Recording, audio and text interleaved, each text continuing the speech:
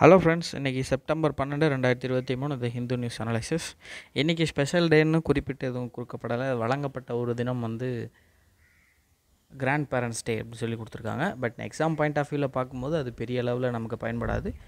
இன்றைக்கி ஸ்ட்ரைட்டாக நம்ம நியூஸ்குள்ளே போயிடலாம். வெஸ்ட் ஏசியா காரிடார் எ ஹிஸ்டாரிக் ஸ்டெப். பிரைம் மினிஸ்டர் இந்தியாவுக்கு வருகை புரிஞ்சிருக்கிற சவுதி அரேபியாவுடைய க்ரௌன் பிரின்ஸ், அவருடைய பேர் வந்து இந்த கொடுத்துருக்காங்க பாருங்கள், முகமது பின் சல்மான். அவர் தான் வந்து க்ரௌன் பிரின்ஸ். அவர் வந்து வருகை புரிஞ்சிருக்காரு.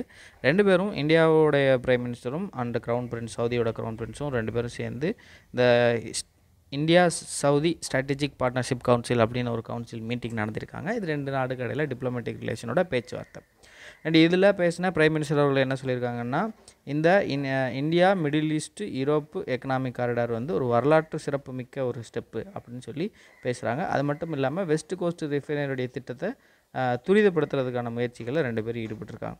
ஸோ இதை பற்றி பேசும்போது பிரைம் மினிஸ்டர் என்ன சொல்கிறாங்க பாருங்கள், the world's fastest growing countries, ரெண்டு நாடுகளும் உலகிலே ரொம்ப வேகமாக வளர்ந்துட்டுருக்க நாடு. அவங்களுடைய இந்த ரெண்டு பேருடைய பார்ட்னர்ஷிப் இந்த ஒட்டுமொத்த ரீஜியனுக்கும் பிராந்தியத்துக்கும் ஸ்டெபிலிட்டியை கொண்டு வரும். இங்கே பெரும்பாலும் எதை பேசுகிறாங்க அப்படின்னா, சவுதியோடைய ஈஸ்டர்ன் சைடில் இந்தியன் ஓஷன் இருக்குது, இந்தியாவோட வெஸ்டர்ன் சைடில் இந்தியன் ஓஷன் இருக்குது. அநேகமாக இந்தியன் ஓஷன் பாயிண்ட் ஆஃப் வியூவில் தான் பேசுகிறாங்க. ஸோ இந்தியன் ஓஷனுடைய ரீஜியனில் ஸ்டெபிலிட்டி கொண்டு வரதுக்கு ரெண்டு பேரோட பார்ட்னர்ஷிப் வந்து ரொம்பவே இம்பார்ட்டண்ட். நேற்று அதாவது G20 மென்ஷன் பண்ணுறாங்க. சண்டே நடந்த மீட்டிங்கில் நம்ம இந்த ஹிஸ்டாரிக் ஸ்டெப்பான இந்தியாவை வெஸ்ட் ஏசியாவை யூரோப்பாவை ஒரு எக்கனாமிக் காரிடார் மூலமாக கனெக்ட் பண்ணுறதுக்கான டெசிஷன் எடுத்தோம். அண்டு ரெண்டு கண்ட்ரியோட பொருளாதார வளர்ச்சியை தாண்டி இது என்னென்ன ரெண்டு கண்ட்ரிக்கும் தாண்டி இது என்னென்ன பண்ணணும்னா, பொருளாதார வளர்ச்சியை அதிகரிக்கிறதுக்கும் ஆற்றல் பாதுகாப்பு வழங்குறதுக்கும் அண்டு டிஜிட்டைசேஷன், அது டிஜிட்டல் மயமாக்குதல் அப்படின்னு சொல்லாமே, இந்த விஷயங்களுக்கு வந்து இந்த காரிடார் ரொம்பவே ஹெல்ப் பண்ணும் அப்படின்னு பேசியிருக்காங்க. இதோட கண்டினியூட்டி பேஜ் நம்பர் 8 கொடுத்துருக்காங்க. என்ன கொடுத்துருக்காங்கன்னு பார்க்கலாம். ஸோ இதோட தொடர்ச்சியை பற்றி பார்க்கும்போது க்ரௌன் பிரின்ஸோட விசிட்டோட இம்பார்ட்டன்ஸை பற்றி பேசுகிறாங்க. ஃபர்ஸ்ட் ஆஃப் ஆல், அது வந்து ரொம்ப வருஷத்துக்கு அப்புறம் ஈரானுக்கும் சவுதி அரேபியாவுக்குள்ள பிரச்சனையை சால்வ் பண்ண இந்த நேரத்தில் ஒன்று, அதாவது இப்போ தான் அவங்களுக்குள்ள ப்ராப்ளம் முடிஞ்சிருக்கு ஒன்று. ரெண்டாவது, சவுதி அரேபியா பிரிக்ஸோட மெம்பராக இருக்காங்க. ஸோ இப்போ இது ரெண்டுமே வந்து இந்தியாவுக்கு வந்து ஒரு ஃபேவரான விஷயம். ஏன்னா ஈரானுக்கும் சவுதிக்கும் நடுவில் இந்தியா வந்து முட்டிகிட்டு இருந்தாங்க. பட் ஏன்னா ஈரானில் நிறையா ப்ராஜெக்ட்ஸ் வந்து இந்தியா சப்போர்ட் பண்ணிட்டு இருந்தாங்க. Chabahar project one of the example. And டிப்ளமேட்டிக்காக பார்த்தோம் அப்படின்னா மிடில் ஈஸ்டோட சப்போர்ட் நமக்கு தேவை. அது எல்லா கண்ட்ரிஸுமே பொறுத்த வரைக்கும் எனர்ஜி செக்யூரிட்டி அப்படின்னா நமக்கு எல்லாருமே தேவை. ஈரான் கத்தாரில் வந்து நேச்சுரல் கேஸ் வந்து ஜாஸ்தியாக இருக்குது. அதே சவுதியில் இந்த பெட்ரோல் விலை வந்து ஜாஸ்தியாக இருக்குது, நமக்கு தெரிஞ்ச விஷயம். ஸோ அப்படி இருக்கும்போது ரெண்டு கண்ட்ரிஸோட சப்போர்ட் நமக்கு தேவைப்படுது. ரெண்டு பேரும் ஒருங்கிணைஞ்சு போகிறது இந்தியாவுக்கு ஒரு வகையில் லாபகரமான விஷயம். பிரிக்ஸில் மெம்பராக இருக்கிறது இந்தியாவுக்கு இன்னும் சப்போர்ட் அதிகரிக்கும். ஏன்னா இவங்கெல்லாம் ரீஜனல் குரூப்பிங்ஸ் இல்லையா.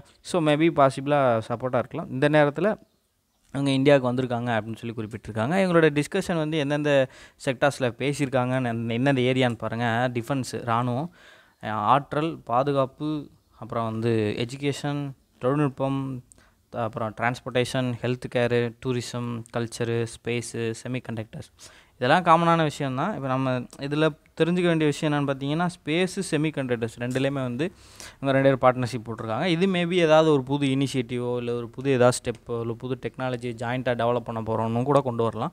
அது கூட வாய்ப்பு இருக்குது. அப்போ அந்த விஷயம் நடக்கிறதுக்கு இதுதான் அடித்தளமாக இருக்கும். ஸோ ட்ரைலேட்டர் ப்ராஜெக்ட், இவங்க வந்து இந்த வெஸ்ட் கோஸ்ட் ரிஃபைனரி ப்ராஜெக்டை பற்றி பேசும்போது இது மூணு பேர் சேர்ந்த ஒரு ட்ரைலேட்டர் ப்ராஜெக்ட். கண்ட்ரிஸ் இல்லை, இந்திய நிறுவனம், 3 நிறுவனங்கள், சரியா, கிட்டத்தட்ட $50 பில்லியன் ஆல்ரெடி வந்து இன்வெஸ்ட் பண்ணுறதுக்கு பேசிகிட்டு இருக்காங்க. இந்த ரெண்டு கண்ட்ரிஸும் ஜாயிண்ட் டாஸ்க் ஃபோர்ஸ் வந்து க்ரியேட் பண்ண போகிறாங்க. எதுக்கு அப்படின்னா, அடிஷ்னலாக $100 பில்லியன் வந்து இன்வெஸ்ட்மெண்ட்டை இம்ப்ரூவ் பண்ணுறதுக்கு. ஸோ இது வந்து ஒரு வெல்கம் ஸ்டெப்பு. அது மட்டும் இல்லாமல் ரெண்டு பேருமே என்ன சப்போர்ட் பண்ணியிருக்காங்க அப்படின்னா, அவங்களுடைய எனர்ஜி டேஸ்ட், அதாவது ஆற்றல் ரெண்டு பேருக்குள்ள ரிலேஷன்ஷிப்பை காம்ப்ரஹென்சிவ் எனர்ஜி பார்ட்னர்ஷிப்பாக வந்து உருமாற்றலாம். அடுத்த ஸ்டெப்பு கொண்டு போகிறாங்க. ஸோ நம்ம வந்து ஸ்ட்ராட்டஜிக் காம்ப்ரஹென்சிவ் எனர்ஜி பார்ட்னர்ஷிப் அப்படின்னு சொல்லி கொண்டு வராங்க. அது மட்டும் இல்லாமல் இந்தியா GCC ஃப்ரீ ட்ரேட் அக்ரிமெண்ட்டுக்கான பேச்சுவார்த்தை நடந்துகிட்ருக்கு. So GCCங்கிறது gulf cooperation council. அந்த கல்ஃப் கண்ட்ரிஸ்லாம் இருக்காங்கல்ல, அவங்க எல்லாருமே இதில் இருப்பாங்க. ஸோ இது வந்து ஒன் ஆஃப் த இம்பார்ட்டண்ட்டான ஒரு gulf cooperation council, one of the இம்பார்ட்டண்ட்டான ஆர்கனைசேஷன். அதுவும் அந்த ஆர்கனைசேஷனும் அந்த ஃப்ரீ ட்ரேட் அக்ரிமெண்ட், இந்தியாவை கூட ஃப்ரீ ட்ரேட் அக்ரிமெண்ட் போடுறது ரொம்பவே பாசிட்டிவான ஒரு ஸ்டெப்பு. இது மட்டும் இல்லாமல் 8 அக்ரிமெண்ட்ஸ் கையெழுத்து ஆயிருக்கு. அதில் முக்கியமான விஷயம் பாருங்கள், இந்தியாவோட central vigilance commission and சவுதியோட oversight and anti corruption authority இவங்க ஒரு அக்ரிமெண்ட் பண்ணியிருக்காங்க. And maybe best practices and capacity பில்டிங்கை கொண்டு வரலாம். ஸோ பெஸ்ட் ப்ராக்டிசஸ் என்னென்னா, நம்ம ஊரில் வந்து நம்ம எப்படி வந்து கரப்ஷனை கண்ட்ரோல் பண்ணுறோம், எப்படி தடுக்கிறோம் அப்படிங்கிறதையும் அண்ட் அவங்களும் இதே மாதிரி விஷயங்களை நமக்கு சொல்லிக் கொடுக்கலாம். அது மட்டும் இல்லாமல் நம்ம கெப்பாசிட்டி டெவலப்மெண்ட், ஸ்கில் டெவலப்மெண்ட்னு சொல்லல, அதை நீங்கள் டெக்னிக்கலாக என்ன சொல்லலாம், கெப்பாசிட்டி டெவலப்மெண்ட் சொல்லுவாங்க. திறன் மேம்பாடு தான், ரெண்டுக்குமே அர்த்தம் திறன் மேம்பாடு தான். ஸோ அந்த திறன் மேம்பாடு கொண்டு வரதை எப்படி பண்ணலாம் அப்படிங்கிறதையும் சொல்லிக் கொடுக்கலாம். அண்டு சவுதி அண்ட் இந்தியாவுடைய Exim banks, what is Exim banks, export import banks. So trade ரிலேட்டடான பேங்க்ஸுக்கும் வந்து அக்ரிமெண்ட் இருக்குது. அண்ட் ரொம்ப இம்பார்ட்டண்ட்டாக பாருங்கள், national institute of technology of India and the saline water conversion corporation of Saudi Arabia. What does it mean? Conversion of sea water into fresh water, அதாவது கடல் நீரை குடிநீராக்கும் திட்டம், கேள்விப்பட்டிருக்கீங்களா? ஸோ அந்த மாதிரி ஒரு கமிஷன் தான் சவுதி அரேபியாவில் இருக்குது. அவங்களும் இந்தியாவினுடைய நேஷனல் இன்ஸ்டியூட் ஆஃப் டெக்னாலஜி, இவங்க 2 பேரும் வந்து ஒப்பந்தம் வச்சுருக்காங்க. அப்படின்னா பாசிபிளி அவங்க யூஸ் பண்ணுற டெக்னாலஜிஸாக நமக்கு ஷேர் பண்ணுறதுக்கு நிறையா வாய்ப்பு இருக்குது. அவங்க வந்து ட்ரை கண்ட்ரி இல்லையா, try country, dessert countries. And அவங்க ஊரில் தண்ணி வந்து இந்த மாதிரி டெக்னாலஜிஸ் மூலமாக தான் யூஸ் பண்ணுவாங்க. ஆனால் இரிகேஷனுக்கும் இந்த மாதிரி டெக்னாலஜிஸ் அவங்க பயன்படுத்துவாங்க. அண்டு இதுக்கு வந்து இஸ்ரேலேருந்து நம்ம எடுத்துக்கலாம். இஸ்ரேல் வந்து இந்த மாதிரி டெசர்ட் கண்ட்ரி, அவங்க இருந்து நம்ம இந்தியாவும் அவங்களும் பார்ட்னர்ஷிப் போடும்போது அவங்க இந்த மாதிரி ட்ரை ஃபார்மிங் எப்படி பண்ணாங்க அப்படிங்கிற விஷயத்த நமக்கு சொல்லிக் கொடுத்தாங்க. அண்ட் இந்த மாதிரி விஷயத்த இவங்க வந்து சொல்லிக் கொடுக்க நிறைய வாய்ப்பு இருக்குது. பாசிபிளி ஏதாவது ஒரு ஸ்டெப் போடுறதுக்கு வாய்ப்பு இருக்குது. ஸோ பொதுவாக அந்த மாதிரி மீட்டிங் நடந்து முடிஞ்ச பின்னாடி ஒரு ஸ்டேட்மெண்ட் ரிலீஸ் பண்ணுவாங்க, ஜாயின்ட் ஸ்டேட்மெண்ட் ரிலீஸ் பண்ணுவாங்க. இதில் இந்த ஜாயின்ட் ஸ்டேட்மெண்ட் ரிலீஸ் பண்ணியிருக்காங்க. அதில் என்ன சொல்லியிருக்காங்கன்னா, சவுதி வந்து இந்தியாவுடைய ஆயில் சப்ளை, அதாவது எனர்ஜி அண்ட் க்ரூட் ஆயில் சப்ளையில் ரிலையபிளான பார்ட்னராக இருக்கும் அப்படின்னு சொல்லியிருக்காங்க. அண்ட் அது மட்டும் இல்லாமல் கோஆப்ரேஷன் வந்து சில ஃபீல்டில் நமக்கு சில பல கோஆப்ரேஷன் வேணும்னு சொல்லி அழுத்தம் கொடுத்துருக்காங்கன்னா அது இம்பார்ட்டண்ட்டாக பேசியிருக்காங்க. என்னென்னா defence and anti terror cooperation, அதாவது தீவிரவாதத்துக்கு எதிரான ஒத்துழைப்பு, இந்த விஷயங்களில் குறிப்பாக அவங்க எதை பற்றி பேசியிருக்காங்க பாருங்கள். Special mention of preventing access to missiles and drones. இப்போ ஒரு நாடு வந்து மிசைல் தயாரிக்கிறாங்க, ட்ரோன் தயாரிக்கிறாங்கன்னா இந்த மாதிரி விஷயங்கள்லாம் யாருக்கு போய் கிடைக்கக்கூடாதுன்னா தீவிரவாதிகள் கிடைக்கக்கூடாது.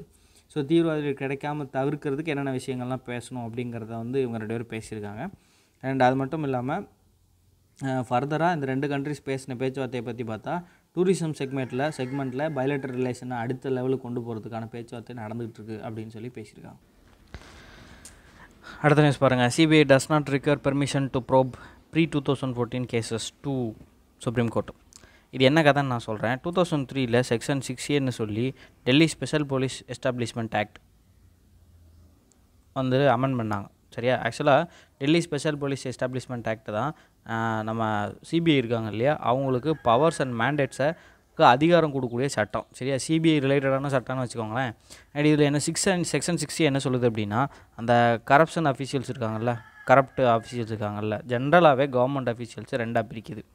ஒன்று joint secretary and above rank உள்ளவங்க அண்ட் அது கீழே உள்ளவங்க.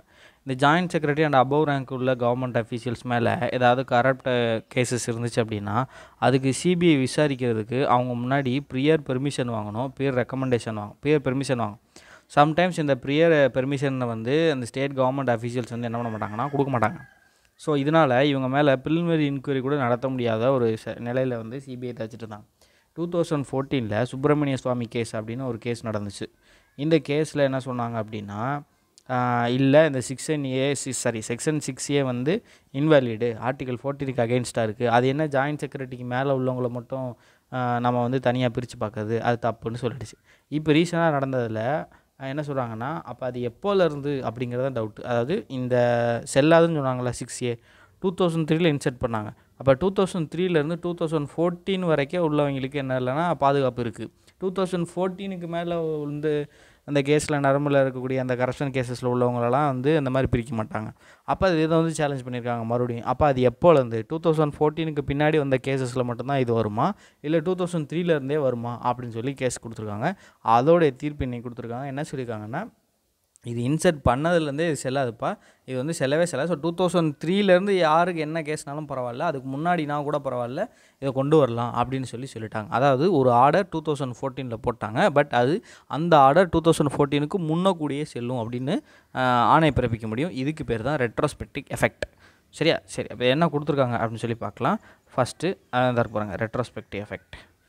ஸோ ரெட்ரோஸ்பெக்டிவ் எஃபெக்ட் என்ன, முன்கூட்டியே நடைமுறைக்கு வருதல் அப்படின்னு அர்த்தம். நான் இன்றைக்கி வந்து ஒரு ஆர்டர் போடுறேன், ஆனால் அந்த ஆர்டர் நேற்றுலேருந்து வந்ததாக கணக்கு கணக்கு பண்ணிப்பாங்க. அதான் வந்து ரெட்ரோஸ்பெக்டிவ் எஃபெக்ட். அது எப்போ கணக்கு பண்ண முடியும் அப்படின்னு கேட்டிங்கன்னா, இந்த இப்படித்தான் முன்னாடி கேசஸ்லாம் பெண்டிங்கில் இருக்கும்ல, அந்த கேசஸ்லாம் இப்போ அந்த ப்ரொவிஷன் அப்ளை பண்ணி விட்ருவாங்க.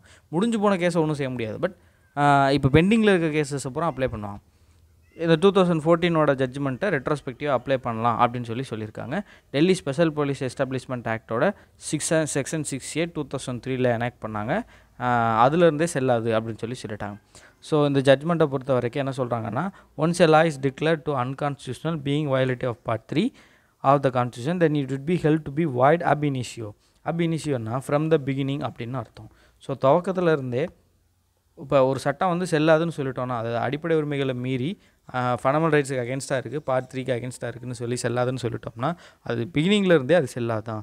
ஸ்டில் பான் அன்என்ஃபோர்ஸபிள் அண்டு நான் எஸ்ட்னா நாட் ஃபவுண்டுன்னு அர்த்தம். சரியா? ஒருவேளை அந்த ஆக்ட் வந்து கிரியேட் பண்ணியிருந்தாலும் நம்ம இப்போ அதை செல்லாதுன்னு சொல்லிட்டோம் இல்லையா, பட் இது வந்து இனிமேல் வந்து அது ஃபவுண்டு கிடையாது, அது ஸ்டார்டிங்லேருந்தே அது அன்என்ஃபோர்ஸபிள் தான் அப்படின்னு சொல்லியிருக்காங்க. கிளாரிஃபிகேஷன் மாதிரி இதுலேருந்து இந்த சீனியர் கவர்மெண்ட் அஃபீஷியல்ஸ் இருக்காங்களா, அவங்க மேலே அந்த கரப்ஷன் வழக்கெலாம் இருக்கக்கூடிய கவர்மெண்ட் அஃபீஷியல்ஸ் இருக்காங்களே, அவங்களுக்கு இந்த ப்ரொடக்ஷன்லாம் கிடையாது. அதாவது ப்ரியர் அப்ரூவலோடு வந்து இவங்க விசாரிக்கணும் அப்படிங்கிற அந்த இதெல்லாம் கிடையாது. இதுதான் வந்து இந்த தீர்ப்பில் சொன்னது. அண்ட் இது என்னென்னு பார்த்தீங்கன்னா, அந்த கேஸோடைய பேக்ரவுண்டு என்ன நடந்துச்சு அப்படின்னு. இது மட்டும் இல்லாமல் ஆர்டிகல் 20 பற்றி பேசுகிறாங்க. ஆர்டிகல் 20 வந்து ரெட்ரோஸ்பெக்டிவ் எஃபெக்ட் 3 பாதுகாப்பு கொடுக்குது.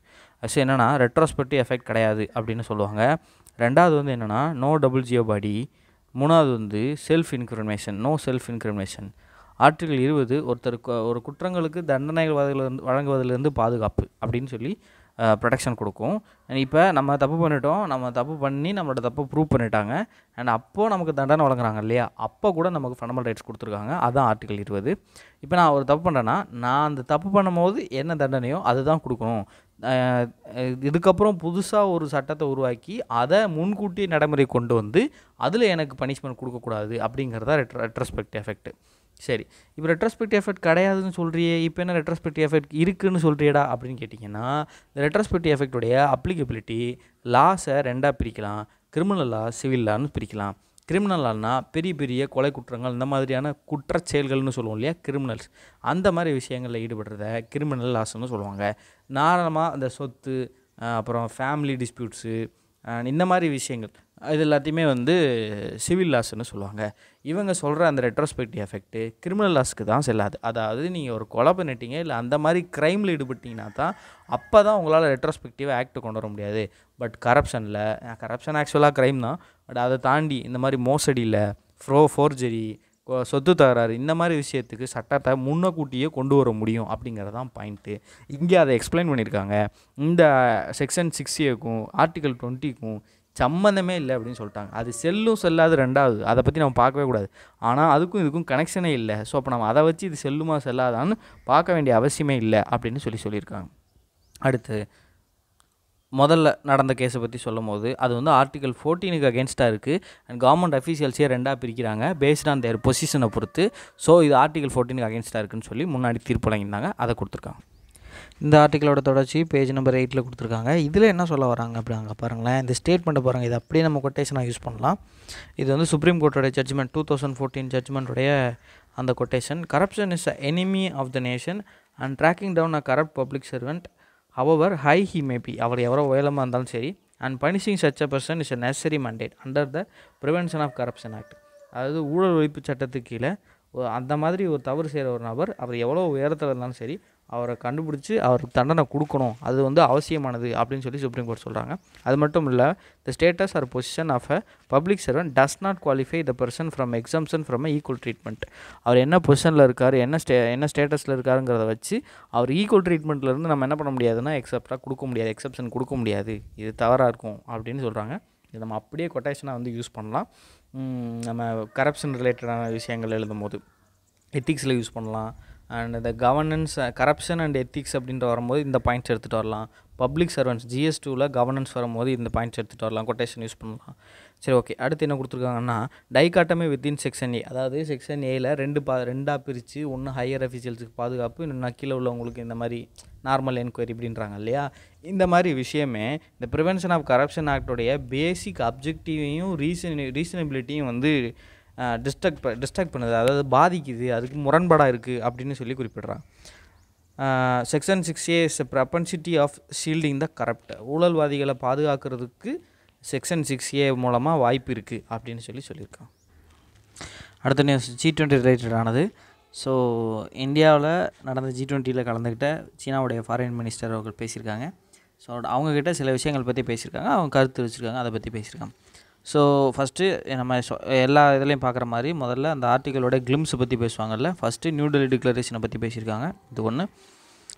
ரெண்டாவது வந்து இந்த India middle east Europe economic corridor அதையும் பற்றி பேசியிருக்காங்க.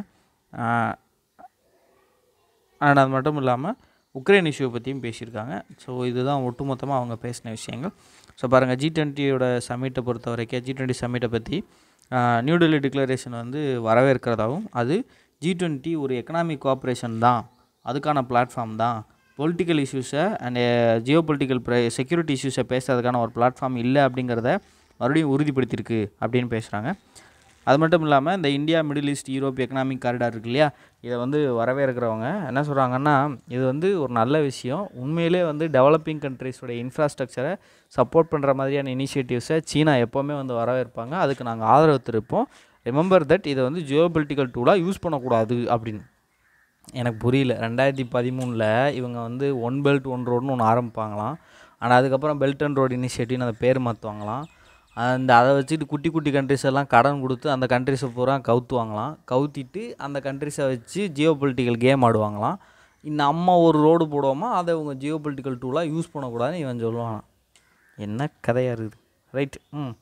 ஆக்சுவலாக இது எதுக்கு கொண்டு வந்தாங்கன்னா, இந்த India middle east Europe economic corridor கொண்டு வர்றதே சீனாவுடைய அந்த பெல்ட் அண்ட் ரோடு இனிஷியேட்டிவை டேக்கிள் பண்ணுறது தான். இதில் யார் யாரெல்லாம் சேர்ந்துருக்காங்கன்னு பாருங்கள், உங்களுக்கு தெரியும் பாருங்கள். India, US, Saudi, UAE, France, Germany, Italy, European union. இதில் முக்கால்வாசி பேர் சீனாவுக்கு அகேன்ஸ்டான ஆள் தான். இந்தியாவும் யூஎஸுமே சீனாவை வந்து பயங்கரமாக அப்போஸ் பண்ணுற ஆட்கள் தான். அப்போ பாருங்கள், பெல்ட் அண்ட் ரோடு இனிஷியேட்டிவ் அகேன்ஸ்டாக தான் கொண்டு வந்திருக்காங்க. பட் அவர் சொல்கிறாரு, இந்த மாதிரிலாம் அதாவது ஜியோ பொலிட்டிக்கல் டூலாக யூஸ் பண்ணாதீங்க அப்படின்னு சொல்கிறாரு. ஸோ இப்போ இந்த நம்ம India middle east and Europe economic corridor பற்றி பார்த்த வரைக்கும் இதில் 2 காரிடார் இருக்குது. ஒன்று ஈஸ்டர்ன் காரிடார், இந்தியாவிலேருந்து கல்ஃப் ரீஜன் வரை கனெக்ட் ஆகும். நார்த்தன் காரிடார் கல்ஃப் ரீஜன்லேருந்து யூரோப் வந்து கனெக்ட் பண்ணும். இதில் இந்த railway, ship, rail transit network and road transport root இது எல்லாமே கனெக்ட் பண்ணாங்க. ஸோ ஆக்சுவலாக இது மல்டி மோடலாக கொண்டு வர போகிறாங்க. What is a multi modal transit system அப்படின்னா, நம்ம முதல்ல ரோடுனா ரோட்டில் மட்டும் போவோம், அப்புறம் ட்ரெயினில் போவோம். இப்போ நீங்கள் இங்கேருந்து உங்கள் வீட்டிலேருந்து ஏதாவது ஒரு பெரிய ஊருக்கு, அதாவது சரி ஃபார் எக்ஸாம்பிள் ஃபாரின் போகிறீங்கன்னு வச்சுப்போம். முதல்ல நீங்கள் ரோட்டில் ட்ரான்ஸ்போர்ட் பண்ணுவீங்க. அப்புறம் இங்கேருந்து ஏர்போர்ட்டோ ஏதோ போகிறதுக்கு சென்னையில் இருந்தீங்கன்னா மெட்ரோ யூஸ் பண்ணுவீங்க, இல்லை வேறு இந்த மாதிரி ட்ரெயினில் யூஸ் பண்ணுறீங்கன்னு வச்சுப்போமே. ஸோ மெட்ரோ வழியாக போய் நீங்கள் என்ன பண்ணுவீங்க, ஏர்போர்ட்டில் இறங்குவீங்க. ஏர்போர்ட்லேருந்து ஃப்ளைட் ஏறி வேறு யூஸ் பண்ணுவீங்க. இப்போ நீங்கள் ஒரு இடத்த ரீச் பண்ணுறதுக்கு நீங்கள் பல டிரான்ஸ்போர்ட் ரூட்ஸ் யூஸ் பண்ணியிருக்கீங்க, மோட்ஸ் யூஸ் பண்ணியிருக்கீங்க. இதான் வந்து மல்டி டிரான்சிட் சிஸ்டம் அப்படின்னு சொல்லுவாங்க, மல்டி மோடல் டிரான்சிட் சிஸ்டம் அப்படின்னு சொல்லுவாங்க. இதை இன்க்ளூட் பண்ணுற மாதிரி இந்த காரிடார் இருக்கும் அப்படின்னு சொல்கிறாங்க. அதை பற்றி சீனா பேசும்போது நான் சொன்னது தான், நாங்கள் எல்லா விஷயத்தையும் சப்போர்ட் பண்ணுறோம், ஆனால் அது ஜியோ பொலிட்டிக்கல் டூலாக யூஸ் பண்ணக்கூடாது அப்படின்னு. ஸோ இந்த உக்ரைன் இஷ்யூ பற்றி பேசும்போது இந்த G20 டிக்ளரேஷன் வந்து ரஷ்யாவோட அக்ரஷன் அகேன்ஸ்ட் உக்ரைனுக்கான விஷயத்தை பற்றி நாங்கள் வந்து வரவேற்கிறோம். நியூ டெல்லி டிக்ளரேஷன் வந்து நாங்கள் எதிர்பார்த்த விதமாக இருக்குது. உக்ரைன் இஷ்யூவில் சீனாவோட பொசிஷன் எப்போவுமே கிளியராக தான் இருக்கும். இந்த டிக்ளரேஷன் வந்து எல்லாருடைய கன்சென்சஸோட ரிசல்ட் தான். ஸோ நான் எல்லாரோட பேச்சுவார்த்தை மூலமாக ஒருமித்த கருத்து கொண்டு வந்து உருவாக்கப்பட்டது. ஸோ சீனா எப்போவுமே பிலீவ் பண்ணுறது என்ன அப்படின்னா, உக்ரைன் கிரைசிஸ்க்கு தீர்வுங்கிறது பேச்சுவார்த்தை மூலமாக தான் இருக்குது. அது மட்டும் இல்லாமல் கோல்டு வார் மென்டாலிட்டியை கைவிடும் போது மட்டும்தான் இது சாத்தியமாகும்னு பேசுகிறாங்க. So what is a gold war mentality? யாரை பேசுகிறாங்க கோல்டு வார் யார் சொல்கிறாங்க கோல்டு வார்னு? யூஎஸ்ஏ தான் அட்டாக் பண்ணுறாங்க. மறைமுகமாக மாற்றி தான் பேசுவாங்க 2 பேரும், ரைட்டு. அடுத்து seeking a political solution through dialogue and negotiation. பேச்சுவார்த்தை மூலமாக தான் நம்ம இந்த உக்ரைன் பிரச்சனையை சரி பண்ண முடியும். அப்புறம் எதுக்கு போய் போர் பண்ணுறாங்க, அதையே நீ தட்டி கேட்கல அப்படின்னு நம்ம கேட்க முடியாது. அவன் அப்படி தான் பண்ணுவேன், அப்படி தான் பேசுவான் சீனா will stay committed promoting peace talks and work together with the international community and political settlement and Ukraine case. மறுபடியும் அதை தாங்க சொல்கிறாங்க, பேச்சுவார்த்தை மூலமாக தீர்வு காணுங்க அப்படின்னு சொல்கிறாங்க, ரைட். அதுக்கப்புறம் அது மட்டும் இல்லாமல் இந்த G20 டிக்ளரேஷனுக்கான அந்த டிக்ளரேஷனை வந்து ப்ரிப்பேர் பண்ணுறதுல சீனா வந்து ஆக்டிவாக வந்து பார்ட்டிசிபேட் பண்ணாங்க. டெவலப்பிங் கண்ட்ரிஸோட கன்சர்ன்ஸை முன்னாடி எடுத்துகிட்டு வந்து எல்லாத்துட்டையுமே பேச்சுவார்த்தை நடத்தினதாக அவங்க தெரிவிச்சிருக்காங்க. அதை தான் இங்கே கொடுத்துருக்காங்க. இதை நம்ம எந்த இடத்துலையும் யூஸ் பண்ண போகிறதில்ல. அது மட்டும் இல்லாமல் இப்போ யூஎஸ் பிரசிடெண்ட்டோட ஒரு ப்ரீஃப் கான்வர்சேஷனில் ஈடுபட்டதாகவும் அதில் இவர் ப்ரீமியர்லி என்ன சொல்கிறார் அப்படின்னா, சீனாவோட டெவலப்மெண்ட்டை ஒரு ஆப்பர்ச்சுனிட்டியாக பாருங்கள், சேலஞ்சாக பார்க்காதீங்க அப்படின்னு யூஎஸ் சொல்லியிருக்காரு. 2 கண்ட்ரிஸும் வந்து எக்ஸ்சேஞ்சஸ் வந்து செட்டப் பண்ணும். So what is exchanges step up பண்ணுறதுனா, ஸோ அடுத்தடுத்து தங்களோட ரிலேஷன்ஷிப்பை வந்து இம்ப்ரூவ் பண்ணுறதுக்கு முயற்சிகள் எடுக்கணும் அப்படின்னு சொல்லியிருக்காங்களாம்.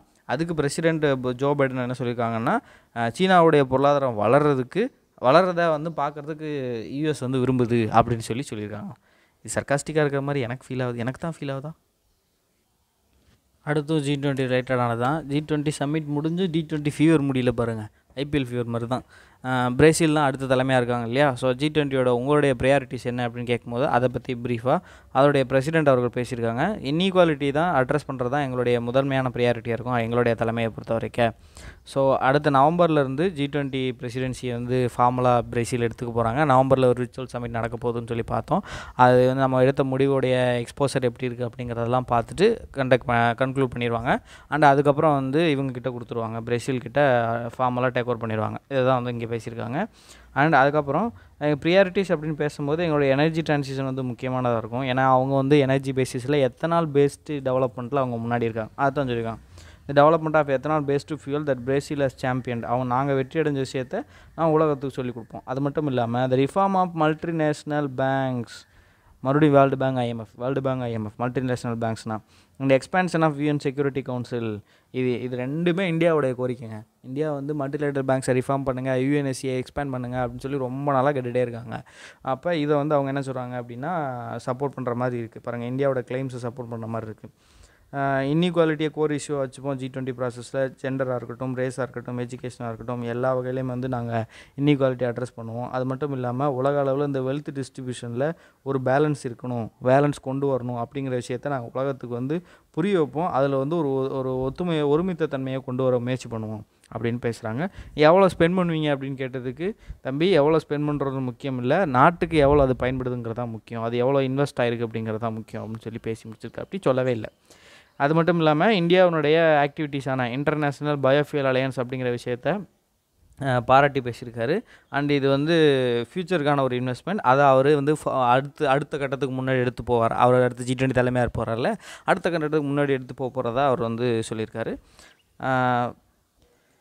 ஸோ உக்ரைன் பிரச்சனை கேட்கும்போது அவர் என்ன நம்புறாருன்னா, அடுத்த G20 சமிட்டுக்குள்ளே உக்ரைன் போர் முடிஞ்சிடணும் அப்படின்னு நான் எதிர்பார்க்குறேன். அது மட்டும் இல்லாமல் இந்த தடவை கலந்துக்காத ரஷ்யன் பிரசிடெண்ட் அண்ட் சீனாவுடைய பிரசிடெண்ட் ஜி ஜின்பிங் 2 பேரும் வந்து அடுத்த சமிட்டில் கலந்துக்கணும்னு நான் எக்ஸ்பெக்ட் பண்ணுறேன் அப்படின்னு சொல்லி முடிச்சுட்டாங்க. இவ்வளோதான் அதில் பேச்சுவார்த்தைகள்.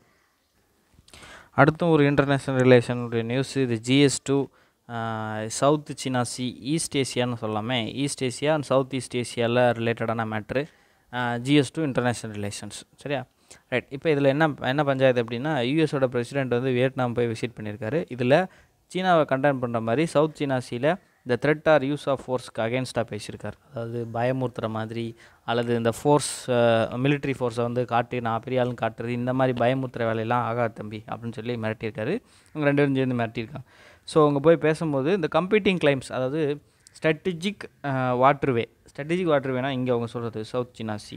இந்த சவுத் சீனா சீயில் அது ரொம்ப முக்கியமான வாட்டர்வேங்க. கிட்டத்தட்ட வருஷத்துக்கு நிறைய $1 trillion அதில் வந்து ஃப்ளோ ஆகிட்டுருக்கு, கமர்ஷியலாக வந்து ட்ரேட் நடந்துகிட்ருக்கு. ஸோ இந்த வாட்டர்வேஸில் உனக்கு நியாயமான கிளைம்ஸ் இருக்கா, அதான் கம்பீட்டிங் கிளைம்ஸுங்கிறார். நியாயமான கிளைம்ஸ் இருக்கா, அதெல்லாம் பேச்சுவார்த்தையில் சர்வதேச சட்டங்கள் படி நீங்கள் என்ன பண்ணணும்னா நடைமுறைப்படுத்திக்கணும். அதை விட்டுவிட்டு இந்த சின்ன பிள்ளைத்தனமாக கத்தியை கட்டி மிரட்டுற வேலையெல்லாம் வச்சக்கூடாது அப்படின்னு சொல்லிட்டு இருக்காரு. Beijing claims almost the entire C. இது பஞ்சாயத்தை பாருங்கள், நான் ஏற்கனவே சொல்லியிருக்கேன், சவுத் சீனா சி முழுசாகவே அவனுக்கு வேணுமா, யாருக்கு, சீனாவுக்கு. அப்போ இவங்கெல்லாம் என்ன பண்ணுவாங்க தெரியல. அவங்க சுற்றி நிறைய கண்ட்ரிஸ் இருக்காங்க, Malaysia, Singapore, Philippines, Thailand, Vietnam, Indonesia, இது எல்லா கண்ட்ரிஸுக்குமே சவுத் சீனா சீயில் ஒரு பங்கு இருக்குது. ஆனால் சீனா வந்து என்ன சொல்கிறான், ஒட்டுமொத்தமாக எனக்கு வேணும் அப்படின்னு சொல்லிட்டு இருக்கான். அண்ட் அது ரொம்பவே முக்கியமான விஷயம். அண்ட் ஈவன் தோ பீஜிங்கோட கிளைம்ஸை ஒரு இன்டர்நேஷ்னல் கோர்ட் ஆர்டரே கூட எந்த ஒரு லீகல் பேசிஸும் இல்லாமல் பேசுகிறீங்க அப்படின்னு சொல்லி ஆர்டர் போட்டோம், இவங்க அதை கொஞ்சம் கூட மதிக்க மாட்டுறாங்க.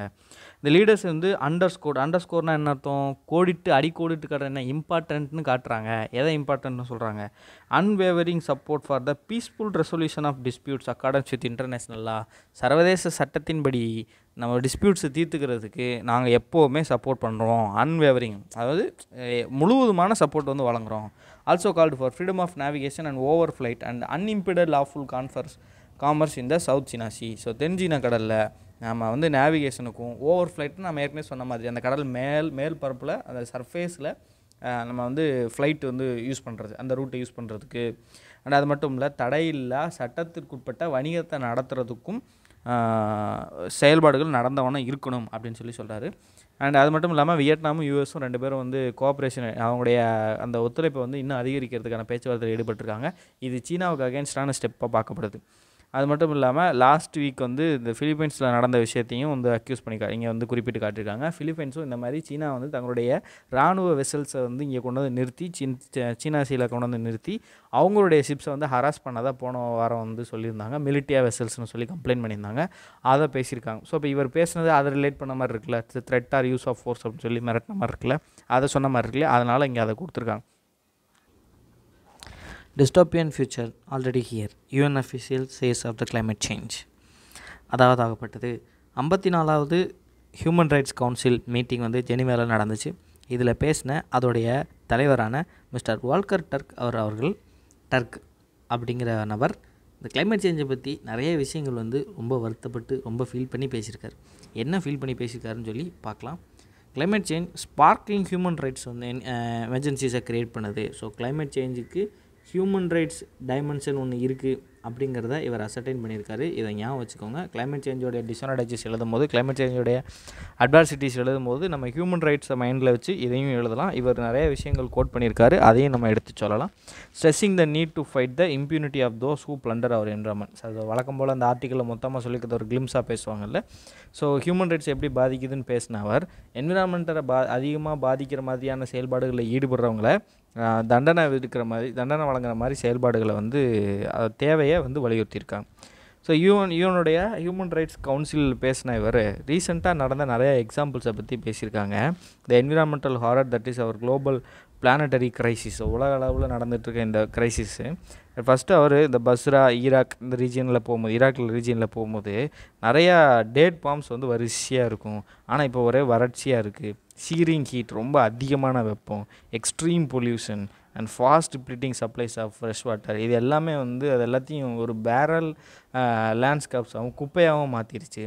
Spiralling damage is a human rights emerging for ஈராக்குக்கு human rights எமர்ஜென்சிஸை வந்து க்ரியேட் பண்ணிகிட்ருக்கு. அது இந்த மாதிரியான பிரச்சனைகள்லாம் அப்படின்னு சொல்கிறாரு.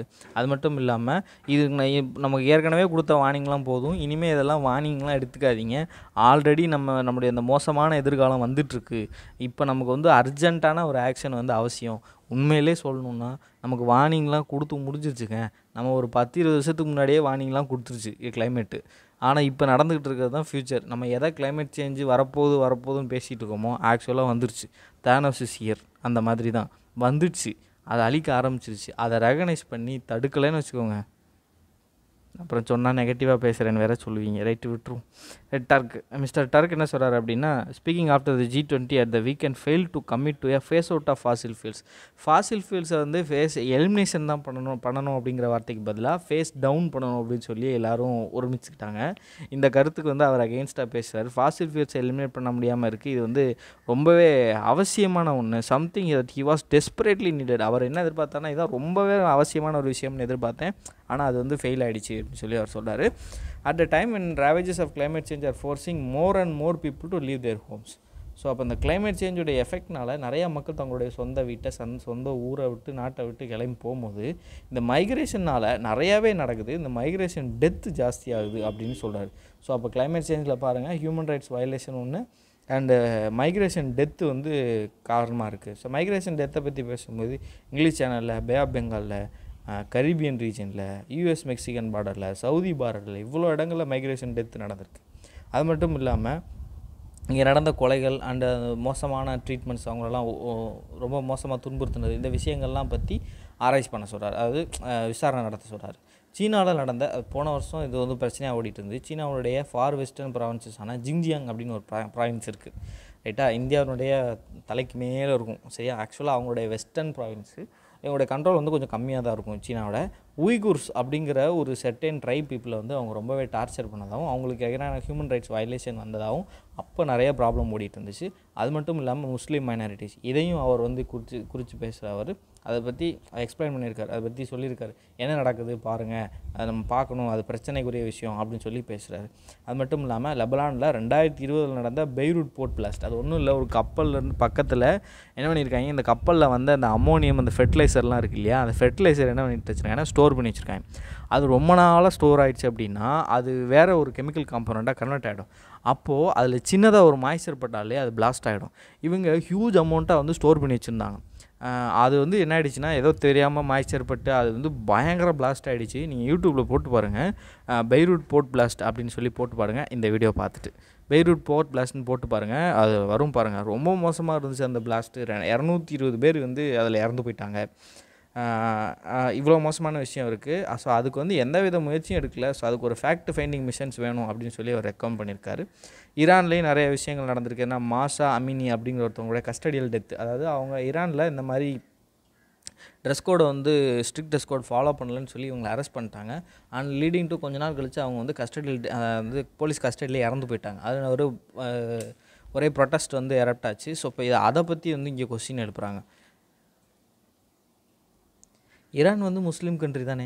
கொஞ்ச நாளைக்கு முன்னாடி கர்நாடகாவில் ஃபர்தா போடணும்னு சண்டை போட்டாங்க இல்லையா, கரெக்டாக? ஆனால் ஈரான் முஸ்லீம் கண்ட்ரி, ஆனால் ஃபர்தான்னு போட மாட்டேன் அப்படின்னு சொல்லி சண்டை போட்டுட்டு இருந்தாங்க, அங்கே பிரச்சனை பண்ணிகிட்டு இருந்தாங்க.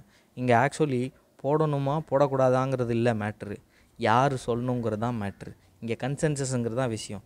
அதை ஃபர்தா போடணுமா போடக்கூடாதா அது என்னோடய விருப்பம், அதை யாரும் சொல்ல முடியாதுங்கிறது தான் இங்கே மேட்ரு. 2 ஃபைட்டுமே அதுதான். ஈரான் வந்து ஸ்ட்ரிக்டாக அதை ஃபாலோ பண்ணியே தீரணும்னு சொன்னாங்க.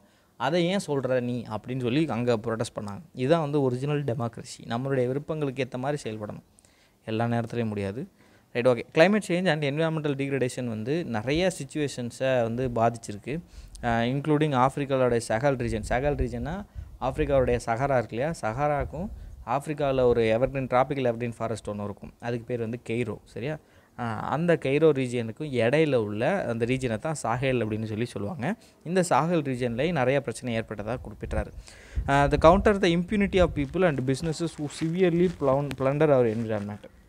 ஸோ என்விரான்மெண்ட்டை அதிகமாக பாதிக்கிறவங்களுக்கு பனிஷ்மெண்ட்ஸ் கொடுக்கணும் அப்படிங்கிற மாதிரி பேசியிருக்காரு.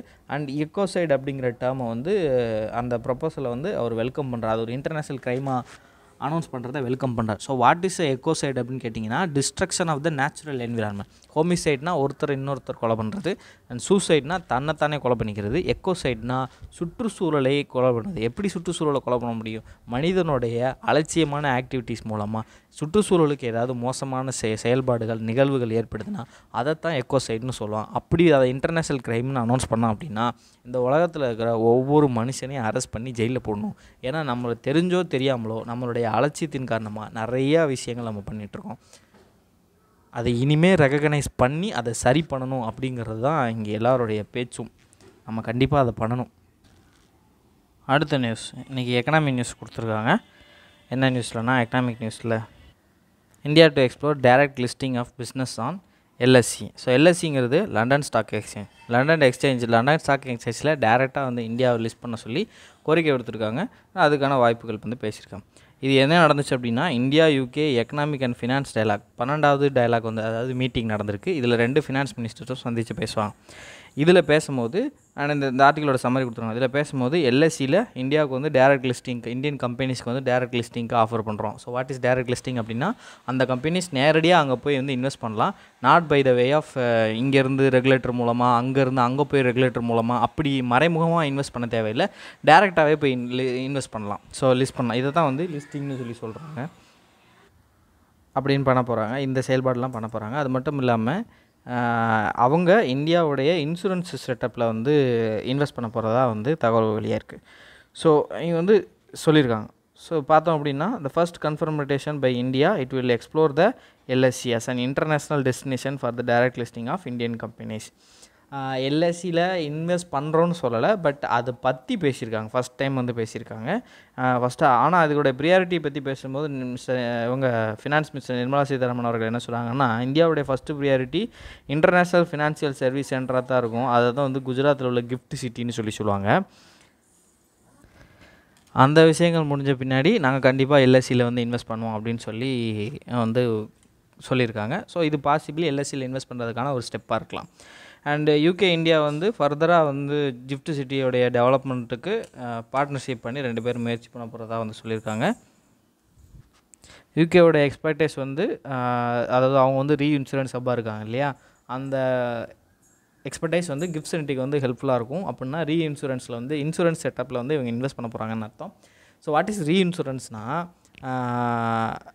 இப்போ ரீஇன்வெஸ்ட்மெண்ட்னு சொல்லுவாங்க. அதாவது இப்போ ஒரு பேங்க் இருக்குன்னு வச்சுக்கோங்க, கடன்களுக்கு கடன் கொடுக்கும் வங்கிகளுக்கு கடன் கொடுக்கும் வங்கி, வங்கிகளின் வங்கின்னு பேசுவாங்க இல்லையா, இந்த மாதிரி தான். இப்போ ஒரு பேங்க் இருக்குது, அந்த பேங்க் கடன் கொடுப்பாங்க. இப்போ அந்த பேங்க்குக்கே கடன் கொடுக்குற ஒரு ஆள் இருப்பான்ல, அவன் தான் வங்கிகளின் வங்கி. அதே மாதிரி தான் ரீஇன்சூரன்ஸ்னால் என்ன அர்த்தம்னா, இன்சூரன்ஸ் அவனுடைய எது கொடுப்பாங்க, நம்மளுடைய லாஸஸ் எல்லாம் சமாளிக்கிறதுக்கு தான் இன்சூரன்ஸ் வந்து கொடுப்பாங்க. பட் அவனே என்ன பண்ணியிருப்பான்னா, ஏதோ ஒரு இன்சூரன்ஸ் ஏஜென்சிகிட்ட போய் போட்டு வச்சுருப்பான். அப்படி பண்ணால் அதுக்கு பேர் ரீஇன்சூரன்ஸ். அதை தான் இங்கே வந்து சொல்கிறான். சயின்ஸ் நியூஸ்னு பார்த்தோம் அப்படின்னா, த physics of letting waves go one way but not the other அப்படின்னு சொல்லி ஒரு புது எக்ஸ்பெரிமெண்ட்டை பற்றி டெமான்ஸ்ட்ரேட் பண்ணியிருக்காங்க. இது எனக்கு கேட்டால் அவ்வளோ இம்பார்ட்டன்ட் கிடையாது. பட் இதோட கிளிம்ஸ் நான் சொல்கிறேனே. இப்போ நம்ம வந்து ஒட்டு கேட்குறோன்னு வச்சுக்கோங்க. இப்போ நம்ம பக்கத்து வீட்டில் ஒட்டு கேட்குறோம் அப்படின்னா, நம்ம பேசுகிறதும் அவங்களுக்கு கேட்கும் இல்லையா. அப்போ அந்த ரெசிப்ரோசிட்டி அப்படின்னு சொல்லி இங்கே பேசுகிறாங்க. ரெசிப்ரோசிட்டினா, ஒரு இடத்துல இருந்து சிக்னல் வெளியே போகுது அப்படின்னா, அந்த இடத்தால சிக்னலை ரிசீவ் பண்ணுறதுக்கான கெப்பாசிட்டிஸும் இருக்கும். ஸோ அப்போ நம்ம சிக்னல் ரிசீவ் பண்ணுறதுக்கான ஒரு செட்டப் வச்சுருக்கும் போது, நம்மக்கிட்ட இருந்து சிக்னல்ஸை அப்சார்ப் பண்ணி அது மூலமாக லீக் அவுட்ஸ் நடக்கிறதுக்கு நிறையா வாய்ப்பு இருக்குது. ஸோ இந்த ரெசிப்ரோசிட்டியை வந்து எப்படி தடுக்கணும் அப்படின்னா, ஸோ நம்மளால் ரிசீவ் மட்டும்தான் பண்ண முடியும். நம்மக்கிட்டேருந்து சிக்னல்ஸை ரிசீவ் பண்ணாத ஒரு செட்டப்பை தான் வந்து இவங்க டெவலப் பண்ணியிருக்கிறதா பேசியிருக்காங்க. ஆனால் அதுக்கான அட்வான்டேஜஸ்ன்னு சொல்லி பார்த்தோம்னா, கியூபிட்ஸில் குவாண்டம் டெக்னாலஜியில் யூஸ் பண்ணுறதாகவும் சொல்லி பேசியிருக்காங்க. இது வந்து எனக்கு கேட்டால் வந்து பெரிய அளவுக்கு யூசேஜில், பட் ரீட் பண்ணுங்கள், கண்டிப்பாக ரீட் பண்ணிவிடுங்க. இது வந்து ஒரு ஐடியா, நான் சொன்னது வந்து இவங்க என்ன பேசியிருக்காங்கன்ற ஐடியா. பட் என்னை பொறுத்த வரைக்கும் இது ரொம்பவே இம்பார்ட்டண்ட்டான ஒரு விஷயம் அப்படின்னா இந்த பீக் ஆஃப் ஃப்ளேர் ஜெட்ஸ் தான். பீக் ஆஃப் ஃப்ளேர்ஸ்ன்னு பார்க்கையில் இதை ரிசர்ச் பண்ணுறதுக்காக சோலார் ஆர்பிட்டர் ஏர்க்ராஃப்ட்னு யூரோப்பியன் ஸ்பேஸ் ஏஜென்சியும் நாசாவும் சேர்ந்து அனுப்பியிருக்காங்க. இதோட கண்டுபிடிப்புகளில் சின்ன சின்ன ஸ்மால் ஜெட்ஸ் ஆஃப் சார்ஜ்டு பார்ட்டிகல்ஸ் வந்து கண்டுபிடிச்சிருக்காங்க. இது வந்து சூரியனுடைய அவுட்டர் மோஸ்ட் அட்மாஸ்பியரான கொரோனா அப்படிங்கிற பகுதியிலேருந்து ரிலீஸ் ஆகிட்டு இருக்குது. ஸோ ஒருவேளை சோலார் விண்ட்ஸை க்ரியேட் பண்ணுறதுக்கு இந்த பீக் ஆஃப் ஃப்ளேருக்கும் ஏதோ கனெக்ஷன் இருக்குது அப்படிங்கிறத கண்டுபிடிச்சிருக்காங்க. ஸோ இதோடைய ஸ்பீடுன்னு பார்த்தோம்னா super sonic speed. So what is super sonic speed? So சோனிக்னா என்ன அர்த்தம்னா sound of speed of the சவுண்டுன்னு அர்த்தம். ஸோ ஒலியினோட வேகம், ஒலினா என்னது, சவுண்டோடைய வேகத்தை விட அதிகமாக இருந்தால் அது சூப்பர் சோனிக், சவுண்டோட விட கம்மியாக இருந்தால் அது வந்து சப்சானிக், சவுண்டோட வேகத்தை விட ரொம்ப அதிகமாக இருந்தால் ஹைப்பர்சானிக். இந்த சவுண்டோட ஸ்பீடை வந்து மேக் 1ன்னு சொல்லுவாங்க, மேக் 1. ஸோ 1க்கு அதிகமாக இருந்தால் சூப்பர் சோனிக், 1க்கு கம்மியாக இருந்தால் சப்சானிக், மேக் 5க்கு மேலே இருந்தால் ஹைப்பர்சானிக். அவ்வளோதான். இந்த சூப்பர் சானிக் ஸ்பீடில் வெளிவருது. அண்டு ஒரு செகண்டில் 200லேருந்து 100 செகண்ட் வரைக்கும் அது ஒரு தடவை வெளியே வரும்போது அவ்வளோ நேரத்துக்கு வந்து நிலச்சிருக்கு. ஸோ இந்த பீக் ஆஃப் ஃப்ளேர் ஜெட்டுன்னு இந்த ஜெட்ஸு சோலார் விண்டு காஸ் பண்ணுறதுக்கு காரணமாக இருக்கலாம் அப்படின்னு நம்பப்படுது. இந்த சோலார் விண்ட்ஸு எர்த்தோட மேக்னெட்டிக் ஃபீல்டு மட்டும் இல்லாமல் சர்ஃபேஸில் ஸ்பேஸில் நிறையவே வந்து ப்ராப்ளம்ஸை க்ரியேட் பண்ணிட்டு. அப்போ சோலார் விண்ட்னா என்ன?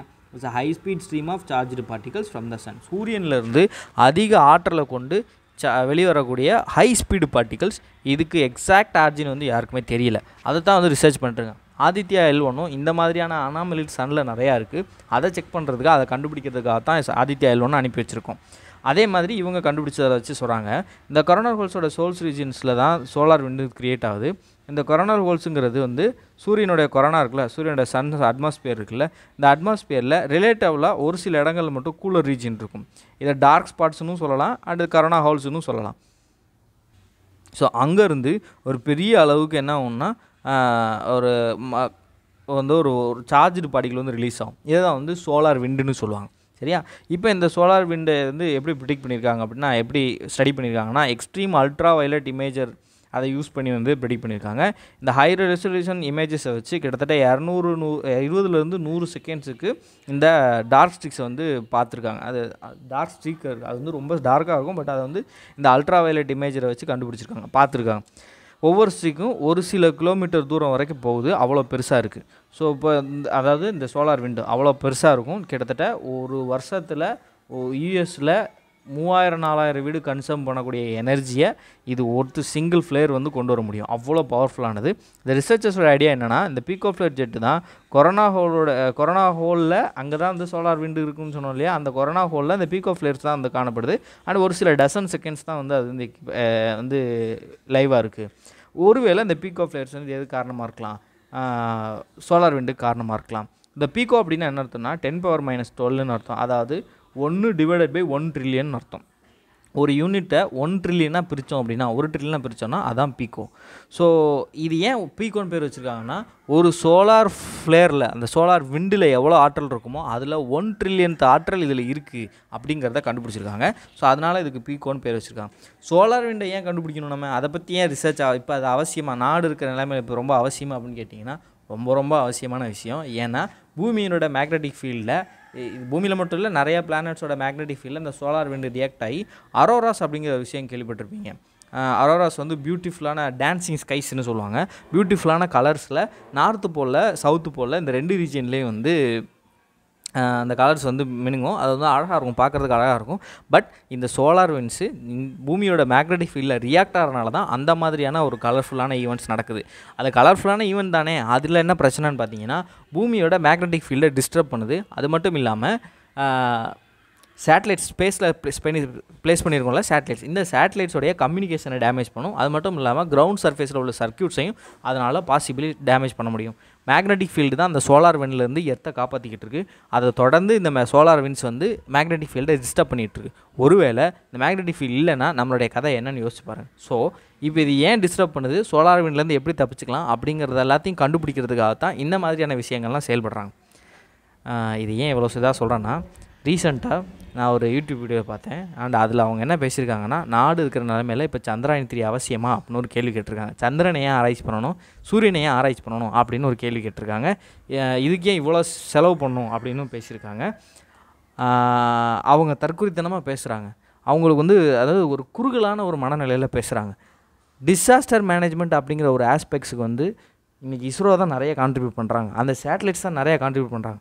நம்ம நேற்று தான் பார்த்தோம், ஒரு ஏர்லி வார்னிங் சிஸ்டத்தை நம்ம வந்து 24 ஹவர்ஸுக்கு முன்னாடி ஒரு சைக்ளோனை நம்ம ப்ரெடிக்ட் பண்ணுறோன்னா கிட்டத்தட்ட 30% நம்ம இழப்பை வந்து நம்மளால் தடுக்க முடியும். 30%ஆக பார்க்குறீங்க, அதில் எத்தனை உயிர்கள் வந்து காப்பாற்றப்படும். 1000 பேர் இறந்து போயிட்டா அதில் 300 பேரை காப்பாற்ற முடியும் நம்மளால், வெறும் ஒரு நாள் முன்னாடி நமக்கு கிடைக்கக்கூடிய தகவல் மூலமாக. பாருங்கள், அப்போ எவ்வளோ இம்பார்ட்டன்ட் இந்த விஷயம் எல்லாம். இதை வந்து நம்ம ஏன் இதெல்லாம் இதை பற்றி கொஞ்சம் கூட தெரிஞ்சுக்காமல் கிரிட்டிசைஸ் பண்ணக்கூடாதுன்னு நான் சொல்ல வரல. முழுசாக தெரிஞ்சுக்கோங்க, என்ன அனுப்புகிறாங்க, ஏன் அனுப்புகிறாங்க, எதுக்கு அனுப்புகிறாங்க, ஏன் இவ்வளோ ஸ்பெண்ட் பண்ணுறாங்க அப்படிங்கிறத தெரிஞ்சுட்டு அப்புறம் கிரிட்டிசைஸ் பண்ணலாம். அந்த மாதிரி பேசுகிறவங்கள மைண்டில் எடுத்துக்காதீங்க. ரிமெம்பர், நம்ம எல்லாம் ஒரு சிவில் சர்வீஸ் ஆஸ்பிரண்ட்ஸ். அந்த மாதிரி பேசுகிறவங்க மாதிரியெல்லாம் விஷயங்கள்லாம் நடந்துக்கூடாது. நம்ம ப்ராடாக பேசணும், ப்ராடாக யோசிக்கணும். Right, okay. நிலாவை ஏன் ஆராய்ச்சி பண்ணணும், இந்த கேள்வி நல்ல கேள்வி. இதுக்கு வந்து நீங்கள் எனக்கு ஒரு பதில் சொல்லுங்கள். இதுக்கான பதிலை நான் வந்து சரி வேணாம், நானே சொல்லிடுறேன். நிலாவை ஏன் ஆராய்ச்சி பண்ணோம் அப்படின்னா, பூமியோட ஆரிஜினை தெரிஞ்சுக்கிறதுக்கு ரொம்பவே எல்லோரும் ஆர்வமாக இருக்காங்க. ஜாகிரஃபி படிக்கிறதுக்கு 2 காரணம். ஒன்று, ரிசோர்ஸ் எங்கே இருக்குது, எப்படி இருக்குது, அதை எப்படி எடுக்கலாம் அப்படிங்கிறத கண்டுபிடிக்கிறது. 2வது, டிசாஸ்டர் மேனேஜ்மெண்ட். பூமியை பெட்டராக புரிஞ்சுக்கும் போது தான் அதிலிருந்து நடக்கக்கூடிய பேரிடர்கள்லேருந்து நம்ம காப்பாற்ற முடியும், நம்ம தப்பிச்சுக்க முடியும். அதே மாதிரி தான் இப்போ பூமியை வந்து நம்ம முன்னாடி கொண்டு போக முடியல, முன்னாடி இருந்து டெவலப் ஆகி இப்போ வந்துருச்சு இல்லை. இப்போ முன்னாடி இருந்த பூமி மாதிரியே நிறைய பிளானட்ஸ் வந்து நம்மளுடைய சோலார் சிஸ்டத்தில் நம்ம கூடவே இருக்குது. நம்ம எல்லாம் ஒன்றா பிறந்தவங்க, சரியா? அப்போ அவங்களுடைய கேரக்டர்ஸ் மாதிரியே நமக்கு வந்து கேரக்டர்ஸ் இருக்க நிறைய வாய்ப்பு இருக்குல்ல. மூன் வந்து பூமியிலேருந்து பிரிஞ்சு போன ஒரு பகுதி அப்படின்னு நம்பப்பட்டுருக்கு. அப்போது அந்த மூணை ஆராய்ச்சி பண்ணுறது மூலமாக அதெல்லாம் இன்னும் ப்ரிமோடியல் ஸ்டேஜ்லேயே இருக்குது. அதாவது முன்ன கூட ஆதி காலத்து ஸ்டேஜ்லேயே இருக்குது. அப்போ அந்த ஸ்டேஜஸில் உள்ள நம்ம கண்டுபிடிச்சோம் அப்படின்னா, அப்போ பூமி எப்படி இருந்துச்சு, இப்போ எப்படி வந்துச்சு அப்படிங்கிறத நம்மளால் கண்டுபிடிக்க முடியும். அதை கண்டுபிடிச்சி என்ன தர கழிக்க போகிறோம் அப்படின்னா, அதை கண்டுபிடிச்சி எர்த்தை நம்ம இன்னும் பெட்டராக புரிஞ்சுக்கலாம், இன்னும் பெட்டராக டிசாஸ்டர் மேனேஜ் பண்ணலாம். அது மூலமாக மனிதர்களையும் நிறைய உயிர்களையும் காப்பாற்ற முடியும். ஸோ இதான் வந்து அல்டிமேட் பாயிண்ட்டு. ஸோ ஞாபகம் வச்சுக்கோங்க. அதர் நியூஸஸ்ன்னு பார்த்தோம் அப்படின்னா, மணிப்பூரில் உள்ள நிறைய ஹில் வில்லேஜஸ், அதாவது மலைப்பாங்கான கிராமங்கள் இருக்குல்ல, அந்த மலை கிராமங்கள் எல்லாத்தையுமே பள்ளத்தாக்கில் உள்ள மாவட்டங்களோட இணைச்சி வச்சுருக்காங்க. இது வந்து ஒரு தவறான விஷயம். இது சென்சஸ் ரிலேட்டடான விஷயங்களில் நடந்த விஷயங்களில் இந்த தப்புகள்லாம் நடந்திருக்கு. இதை ரிப்போர்ட் பண்ணது national commission for scheduled tribes, NCSTன்னு சொல்லுவோம் இல்லையா, அது national commission for scheduled tribes. இவங்க வந்து ரிப்போர்ட் பண்ணியிருக்காங்க. சரி, இதில் என்னடா பிரச்சனை அப்படின்னு பார்த்தீங்கன்னா, நிறைய ஸ்கீம்ஸ் வந்து கிளாஸிஃபை பண்ணியிருப்பாங்க. பொதுவாக ஹில் ஏரியாஸுக்கு அப்படின்னு சொல்லி ஸ்கீம்ஸை வந்து இன்னும் டிஃப்ரெண்ட்டாக கொண்டு போவாங்க, இன்னும் நிறையா ஃபண்ட் பண்ணுவாங்க. இந்த மாதிரி தவறாக கிளாஸிஃபை பண்ணனால அந்த ஹில் டெவலப்மெண்ட்டுக்கான கிடைக்க வேண்டிய ஃபண்ட்ஸு இந்த மாதிரியான கிராமங்களுக்கு வந்து கிடைக்காம போயிடும். இது வந்து ஒரு பிரச்சனைக்குரிய விஷயங்க. இதை நம்ம அங்கங்கே கோட் பண்ணலாம், மற்றபடி இது பெரிய நியூஸ் இல்லை. International treaty on plant genetic resources for food and agriculture, உணவு மற்றும் வேளாண்மைக்கான தாவரங்களுடைய ஜெனட்டிக் வளங்களை வந்து பயன்படுத்துறதுக்கான சர்வதேச ஒப்பந்தம். இது வந்து ஃபுட் அண்ட் அக்ரிகல்ச்சர் ஆர்கனைசேஷன் FAOவால் கொண்டு வரப்பட்ட ஒரு ட்ரீட்டி. சரியா? இந்த ட்ரீட்டி ரிலேட்டடாக ஃபார்மர்ஸோடைய ரைட்ஸ் என்ன, ஃப்யூச்சர் ரைட்ஸ் என்ன அப்படின்னு டிஸ்கஸ் பண்ணுறதுக்கு ஒரு சிம்போசியம் வந்து கண்டக்ட் பண்ண போகிறாங்க. இன்றைக்கி ஸ்டார்ட் ஆக போகுது. இதை ஸ்டார்ட் பண்ணி வைக்க போகிறது திரௌபதி முர்மு அவர்கள். எங்கே நடக்க போகுது அப்படின்னா நியூ டெல்லியில். ஸோ 3 கேள்வி கேட்கலாம். யார் ஸ்டார்ட் பண்ணால், என்னைக்கு நடந்துச்சு, அண்ட் எங்கே நடந்துச்சு, யார் கண்டக்ட் பண்ணுறா, அவ்வளோதான். ஸ்டார்ட் பண்ணுறதுக்கு ஆன்சர் திரௌபதி முர்மு நம்மளுடைய பிரசிடென்ட் அவர்கள். என்னைக்கு நடந்துச்சு அப்படிங்கிறது செப்டம்பர் 12. அண்டு அது ஒரு லீஸ்டான வாய்ப்பு தான் இருக்குது. எங்கே நடந்துச்சுன்னு கேட்குறது தான் நிறைய வாய்ப்பு இருக்குது. அது நியூ டெல்லியில். அண்ட் யார் ஆர்கனைஸ் பண்ணால், FAO. அந்த FAO சார்ந்த international treaty on plant genetic resources for food and agriculture, இவங்க தான் வந்து அதை கண்டக்ட் பண்ணாங்க. அடுத்த நியூஸ் பாருங்கள். ஒரு 2-3 நாளைக்கு முன்னாடி G20க்கு முந்தின நாள் நினைக்கிறேன், அந்த நாளில் ஒரு நியூஸ் வந்துருந்துச்சு. யூஎஸோடைய பிரசிடென்ட் அவர்கள் இந்தியாவுக்கு வருகை தர குறித்து யூஎஸ்லேருந்து சில பொருட்களுக்கு வந்து டியூட்டிஸை வந்து குறைச்சிருக்காங்க, டேக்ஸஸ் வந்து இம்போர்ட் டியூட்டிஸை வந்து குறைச்சிருக்காங்கன்னு பார்த்தோம். அதில் ஆல்மண்ட்ஸு இதெல்லாம் விஷயம் கொடுத்துருந்தாங்க. இதில் யூஎஸ்லேருந்து வரக்கூடிய ஆப்பிள்ஸுக்கும் டேக்ஸஸ் வந்து குறைச்சிருக்காங்க. இதில் புதுசாக ஒரு பிரச்சனை வந்திருக்கு. காஷ்மீர் வேலியில் இருக்கக்கூடிய இந்த ஆப்பிள் உற்பத்தியாளர்கள் இருக்காங்களா, காஷ்மீர் ஆப்பிள் நம்ம கேள்விப்பட்டிருக்கோம் இல்லையா, அவங்க வந்து இப்போ வந்து ரொம்பவே மன வருத்தத்துக்குள்ளே இருக்காங்க. ஏன்னா அவங்கள பொறுத்த வரைக்கும் இந்த மாதிரி வெளிநாட்டிலேருந்து வரக்கூடிய ஆப்பிள்ஸுக்கெல்லாம் 100% டேக்ஸ் வேணும் அப்படின்னு சொல்லி அவங்க இம்போர்ட் டியூட்டிஸ் போடணும் அப்படின்னு சொல்லி அவங்க வற்புறுத்திட்டு இருக்காங்க. ஆல்ரெடி போட்டுட்டு இருந்த டேக்ஸஸை 20% கஸ்டம் டியூட்டி அவங்களுக்கு விதிச்சுட்டு இருந்தாங்க, அதையும் வந்து தளர்த்திட்டாங்க. இதனால் வந்து இவங்க தான் டொமஸ்டிக் ஆப்பிள் சப்ளையர்ஸ் வந்து பாதிக்கப்படுவாங்க அப்படின்னு சொல்லி கருதப்பட்டுருக்கு. நீங்கள் படிக்காதான் இந்த 2 பேராகிராஃப் படிங்க, மற்றபடி தேவையில்லை. எனக்கு ஃபுல்லாக பொலிட்டிக்கல் கருத்தை வந்து கொடுத்துருக்காங்க, நமக்கு அந்த அளவுக்கு யூஸ் ஆகாது. இப்படி ஒரு விஷயம் நடக்குது பாருங்கள். இதெல்லாம் வந்து கனெக்ஷன்ஸு. கவர்மெண்ட் ஒரு ஆக்டிவிட்டி பண்ணுறாங்க, அந்த ஆக்டிவிட்டி செய்கிறதுக்கு வேறு ஒரு காரணம் இருக்குது. ஆனால் அந்த காரணத்தோட ரிப்பர்கேஷன்ஸை பாருங்கள் எப்படி நடக்குதுன்னு. G20ல் US பிரசிடென்ட் வர்றாங்க, இந்தியாவுக்கும் யூஎஸுக்கும் ஒரு நல்ல ரிலேஷன் மெயின்டைன் பண்ணணும் அப்படின்னு நினைக்கிறாங்க. ஸோ அதனால் என்ன பண்ணுறாங்கன்னா அவங்களோட இம்போர்ட்ஸுக்கெல்லாம் டியூட்டிஸை கட் பண்ணுறாங்க. பட் இம்போர்ட் டியூட்டிஸ் கட் பண்ணுறனால நமக்கு என்னென்ன ப்ராப்ளம்லாம் நடந்துகிட்ருக்கு பாருங்கள். நம்ம ஃபார்மர்ஸ் எல்லாமே வந்து ஏன் கட் பண்ணுறீங்க அப்படின்னு சொல்லி அவங்க டிஸ்ட்ரெஸ் ஆகுறாங்க. இப்படியும் பிரச்சனைகள் வருது. இது வந்து நியூஸ் இல்லை, அது சும்மா இது வந்து வாசிக்கும் போது நான் படித்தேன், நீங்களும் கொஞ்சம் படிங்க. G20க்கு பட்ஜெட் எவ்வளோ இருக்கும்னு நினச்சி பார்த்துருக்கீங்களா? எவ்வளோ பயங்கரமாக பண்ணாங்க, எவ்வளோ சூப்பராக பண்ணாங்க. கிட்டத்தட்ட ஒதுக்குன அளவு வந்து 990 கோடி, கிட்டத்தட்ட 1000 கோடி. போன தடவை பாலி சம்மிட்டில் நடந்த சம்மிட்டுக்கு கிட்டத்தட்ட 364 கோடி வந்து அவங்க ஒதுக்கியிருக்காங்க. அந்த கண்ட்ரி இந்தோனேஷியா வந்து ஒதுக்கியிருக்காங்க. ஆனால் இந்தியாவில் 990 கோடி. ஆனால் ஒதுக்குனது, செலவு பண்ணது எவ்வளோ தெரியுமா? 4100 கோடி. அதர் நியூஸஸில் அடுத்த விஷயம் அடல்ட் வேக்சினுடைய ப்ராப்ளம். இதையும் நம்ம வந்து எக்ஸாம் பாயிண்ட் ஆஃப் வியூவில் அது தனியாக கேள்வி கேட்க முடியாது, பட் நம்ம மெயின்ஸ் எழுதும் போது இதை வந்து யூஸ் பண்ணலாம். எப்படின்னு பாருங்கள், ஓல்டேஜ் பீப்புளுக்கு நிறைய கன்சர்ன்ஸ் வந்து இந்தியா வந்து கொடுத்துட்ருக்காங்க. ஏன்னா இப்போ உள்ள யூத் பாப்புலேஷன் கொஞ்ச நாள் கழித்து இந்த பாப்புலேஷன் வந்து அப்படியே என்ன ஆகிடுன்னா ஓல்டேஜ் பாப்புலேஷன் ஆகிடும். ஸோ இப்போ 2040-50 காலகட்டங்களில் இந்தியாவில் வந்து அதிகமாக யூத் பாப்புலேஷனை விட ஓல்டேஜ் பாப்புலேஷன் ஜாஸ்தியாக இருப்பாங்க. ஸோ இப்போ அவங்களோட கன்சர்ன்ஸையும் இந்தியா எடுத்துகிட்டு இருக்க ஆரம்பிக்கிறாங்க. நிறையவே ஓல்டேஜ் ரிலேட்டடான ஸ்டெப்ஸ் எடுக்கிறாங்க. இவங்க கவர்மெண்ட் ஸ்டெப்ஸ் எடுக்கிறாங்கன்னா அது கரண்ட் அஃபேர்ஸில் வந்துடும். கரண்ட் அஃபேர்ஸில் வந்து அது யூபிஎஸ்சியோட ஆம்பிட்டுக்குள்ளே வந்துடும். ஸோ அதனால் அதை பற்றி தெரிஞ்சுக்கலாம். மெயின்ஸ் எழுதும் போது நம்ம இந்த பாயிண்ட்டையும் மென்ஷன் பண்ணுங்கள். ஓல்டேஜ் பீப்புளுக்கு என்னென்ன பிரச்சனை வருதுங்கிறதுக்கு அவங்க வேக்சினேஷன் எடுத்துக்க மாட்டாங்கன்றதையும் நம்ம சொல்லலாம். இந்த நியூஸில் என்ன சொல்லியிருக்காங்கன்னா, கிட்டத்தட்ட ஒரு 16 சிட்டிஸில் அந்த 50 வயசுக்கு மேலே உள்ள அந்த ஓல்டேஜ் பீப்புளை வந்து சர்வே பண்ணியிருக்காங்க அவங்களோட வேக்சினேஷன் ஸ்ட்ராட்டஜியை பற்றி. இதில் 71% பீப்புளுக்கு வேக்சினேஷன் போடுறதை பற்றி நாலேஜ் இருந்தும் அதோடைய அவசியம் தெரிஞ்சும் வெறும் 16% பீப்புள் மட்டும்தான் வேக்சின் எடுத்திருக்காங்க. அப்போ இது பிரச்சனைக்குரிய விஷயம் தானே. நிறைய பேர் என்ன நினைக்கிறாங்கன்னா, வேக்சினை விட பெட்டர் ட்ரீட்மெண்ட் இருக்குன்னு நினைக்கிறாங்க. ஒரு சிலர் வந்து டாக்டர்ஸ் வந்து தேவைப்படும் போது ப்ரிஸ்கிரைப் பண்ணுவாங்க, நம்மளாம் போய் தேவையில்லாமல் நோடக்கூடாது அப்படின்னு நினைக்கிறாங்க. பட் ஒரு சிலருக்கு வந்து வேக்சின்ஸ் மேலே நம்பிக்கை இல்லை. இந்த மாதிரி நிறைய விஷயங்கள் இருக்குது. அதனால் இவங்க வேக்சின்ஸ் எடுத்துக்கல. பட் என்ன காரணமாக இருந்தாலும் சரி, ஸ்டாட்டிஸ்டிக்ஸ் இதுதான். காரணத்தை கண்டுபிடிச்சி கவர்மெண்ட் என்ன பண்ணுவாங்கன்னா அதை சால்வ் பண்ண ட்ரை பண்ணுவாங்க. அவேர்னஸ் கேம்பெயின் கொண்டு வருவாங்க. எல்லா டாக்டர்ஸ்க்கும் கைட்லைன்ஸ் இஷ்யூ பண்ணுவாங்க. யாருக்கு தேவையான வேக்சினோ அது எல்லாத்தையும் கொடுக்கணும் அப்படின்னு சொல்லி இஷ்யூ பண்ணுவாங்க. இது எல்லாமே வந்து இப்போ ஹெல்த் ரிலேட்டடான கன்சர்ன்ஸை வந்து எடுத்துகிட்டு வருது. ஆல்ரெடி வந்து குழந்தைங்களுக்கும் பெண்களுக்குமான இந்திரதனுஷ் ஸ்கீம் வந்து நம்ம கொண்டு வந்தோம். இது இந்திரதனுஷ் ஸ்கீமை ஓல்டேஜ் பீப்புளுக்கு எக்ஸ்டெண்ட் பண்ணுறதுக்கான ஒரு வாய்ப்பாக அமையும் அப்படின்னு சொல்லி நம்ம என்ன பண்ணலாம், வே ஃபார்வர்டோடு முடிக்கலாம். It will be better way ஃபார்வர்டாக இருக்கும். நம்ம ஓல்டேஜ் பீப்புளுக்கு என்ன பண்ணலாம் அப்படின்னு பேசும்போது, ஹெல்த் ரிலேட்டட் என்ன பண்ணலாம்னு சொல்லும் போது, இவனுக்கு வச்சுருக்கோம், இப்போ நம்ம யூனிவர்சல் இம்யூனைசேஷன் தான் ஆல்ரெடி வச்சுருக்காங்க, பட் இவங்களையும் டார்கெட்டடாக இன்னும் இம்ப்ரூவ் பண்ணணும் அப்படின்னு சொல்லி நம்ம என்ன பண்ணலாம்னா பேசலாம். It will be good idea for நம்மளுடைய கன்க்ளூஷனுக்கு. ட்ரை பண்ணி பாருங்கள். அடுத்து இன்டர்நேஷ்னலாக ஒரு நியூஸ். கிம் ஜாங் உன் இவர் வந்து நார்த் கொரியாவினுடைய லீடர், அவருடைய இப்போதைக்கு அதிபராக இருக்கார். அவர் ரஷ்யாவை போய் மீட் பண்ண போகிறாரு. 2 பேரும் ஒன்றா சேர்றது வந்து அந்த அளவுக்கு நல்ல விஷயம் கிடையாது. ஏன்னா ரஷ்யா வந்து உக்ரைனில் நிறையா பிரச்சனை பண்ணிட்டுருக்காங்க இல்லையா, சண்டை நடந்துகிட்ருக்கு இல்லையா. நார்த் கொரியாவிலேருந்து பொட்டன்ஷியலாக ஆர்ம்ஸ் வந்து இம்போர்ட் பண்ணலாம் அப்படின்னு சொல்லி எதிர்பார்க்கப்பட்டுருக்கு. ஸோ இந்த உலக அளவில் நடந்துட்டு இருக்க பிரச்சனைகளை பற்றி பேசும்போது, உக்ரைனோட ப்ராப்ளம் வந்து ரொம்ப பெருசாக பேசிகிட்டு இருக்கும்போது இப்படியான ஒரு விசிட்டை வந்து யாருமே வந்து சப்போர்ட் பண்ணல. ஜஸ்ட் அவர் போரார் மட்டும் தெரிஞ்சுக்கோங்க, அதை தாண்டி வரும் தேவையில்லை. Okay friends, that's all about today's news. Thank you for வாட்சிங்.